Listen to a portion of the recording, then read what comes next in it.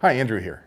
Today we're going to test Hornady's 223 73 grain critical defense FTX from a 16-inch barrel.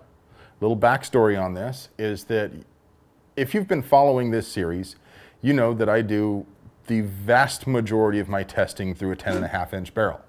The reason for that is that, well, I have a finite amount of gel, I have a finite amount of time, I have a finite amount of refrigerator space, and that's the main limiting factor here. So that means that each time I go out to the range, I have a limited number of shots that I can do. Now, I could do more different loads to test, or I could test the same load twice and bring you fewer videos. So I chose to do a different load in each shot as much as possible. Next, I have to choose what barrel length to use. Well, if I shoot a 10.5-inch barrel, that tells us what a 10.5-inch barrel does at close range, but it also gives us a hint at what a 16-inch barrel would do at 100 yards. And in a very general sense, loads that do well out of a short barrel also usually do pretty well out of a longer barrel. Conversely, if I used a 16-inch barrel, it would tell us nothing about what a shorter barrel might do. So given those limitations, and given the fact that I've asked ARFCOM a couple of times through polls which barrel lengths are best to test with, the vast majority of you people, yeah, you people, respond that 10.5-inch is what you want to see. Well, I aim to please. However, why not go back and test a few of these loads from a 16-inch barrel from time to time? And I asked which loads you'd like to see tested, and Hornady's 73 grain FTX was the top of the list the last time we ran this poll. Therefore, that's what you're going to see today. 16-inch barrel, Hornady 73 grain. Let's get out to the range and shoot it into 10% ballistic gelatin.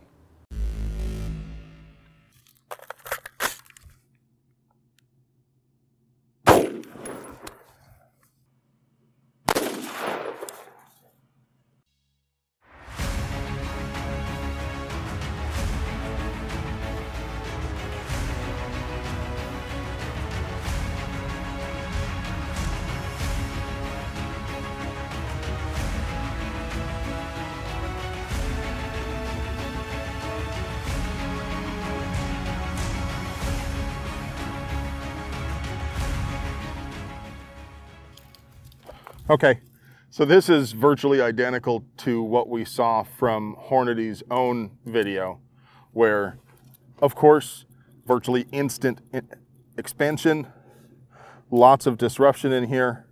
The bullet came to rest here well short of the 12-inch mark at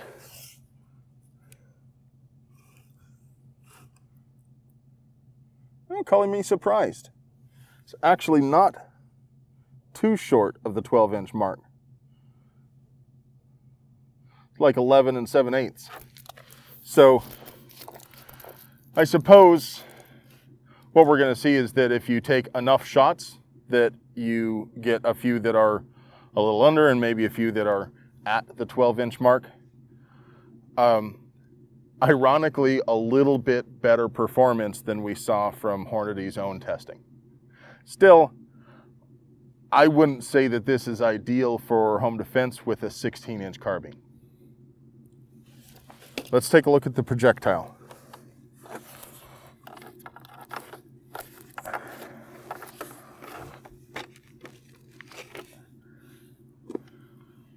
There we go. Nice and big for a 224 diameter expanding bullet. Lots of smashiness, so a fair amount of fragmentation in here.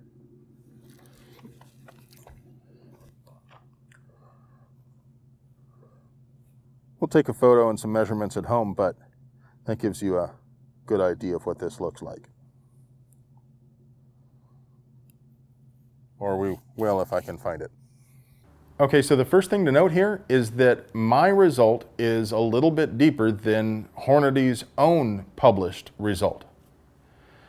Hornady saw about 10 inches of penetration. I saw just under 12 inches of penetration. Granted, both of these are one single shot. I'm inclined to take responsibility for whatever errors were involved. I think that Hornady's testing methods are probably more accurate than my own. However, it's entirely possible that they made an error. Occam's razor indicates that if there was an error, it's on my side.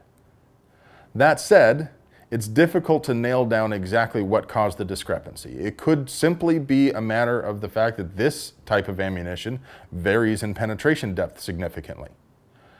There could be other things going on. Unfortunately, Hornady did not publish the velocity, retained weight, or expansion figures on this test, so we have to speculate a bit. The only velocity figure that I could find is for a 24-inch barrel. That doesn't help at all.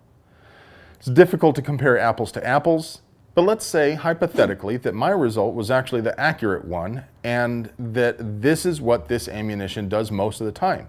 Is it acceptable or useful for defense?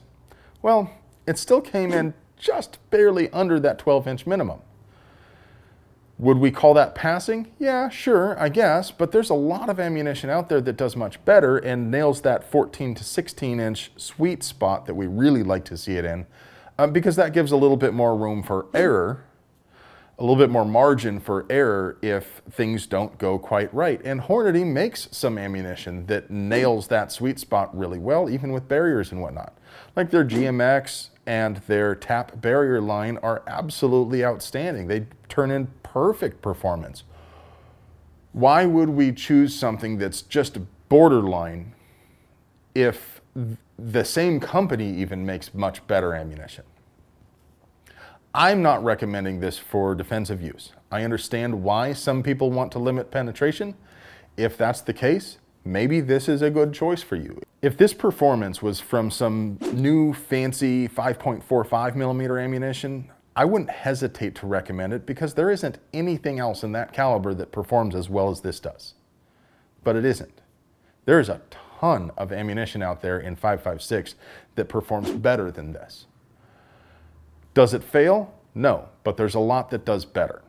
There's just too much outstanding top-of-the-line 5.56 or 223 Remington defense ammunition out there.